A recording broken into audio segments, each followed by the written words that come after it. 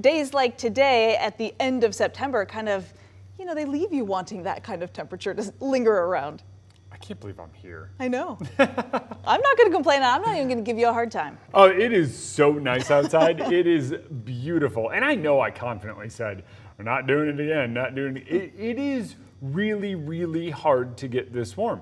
We are in record territory. We're not quite there, but we're within a few degrees. That's how big of a deal this is, but it's short-lived. Yeah, enjoy it while we can, because what's tomorrow like? Yeah, I actually ran into a friend earlier today, and he was like, oh, I'm gonna get out tomorrow. I checked my phone, and it looks like it's gonna be hot again, maybe a little cloud cover later, and I went, oh. He was like, what do you mean? Should I not take the boat out on the water? And I was like, oh.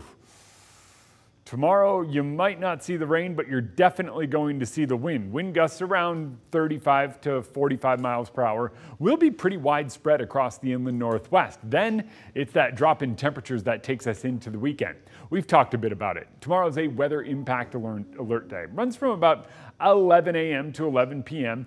Gusts up to about 45 miles per hour. And it's just one of those ones where you got to be aware of some of the impacts. The impacts include an increased fire danger, blowing dust, and the potential for a little bit of rain.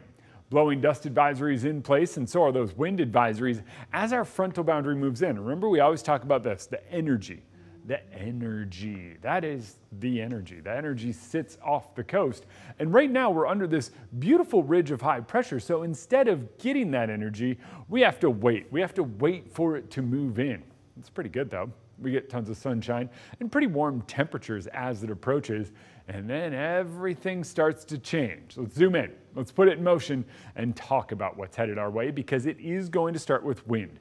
Wind starts tomorrow morning, so even by the time you wake up and get out, if it's not a sunrise paddle or out on the water, you are going to be encountering some of those waves, even if you're getting off the water by, say, 11 a.m.